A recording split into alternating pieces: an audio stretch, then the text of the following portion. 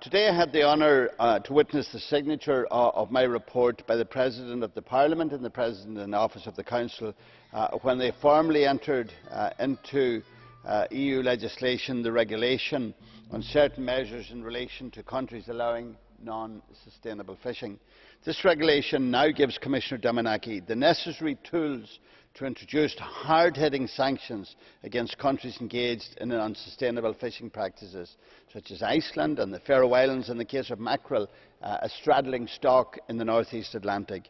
This fishery was expected to be worth in excess of €1 billion in 2010 before the outbreak of overfishing by these islands. In 2008, both islands were fishing very modest amounts of mackerel. This, of course, is in sharp contrast to the landings in 2011, which reached up to 150,000 tonnes in both cases. Totally unsustainable.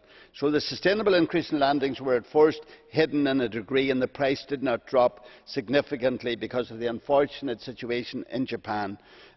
In conclusion, let me say that the Commissioner must now, having the tools, take urgent action and implement the provision contained in the regulation, which had almost unanimous support in this House, bearing in mind that talks to resolve this dispute once again broke down without an agreement in London this week.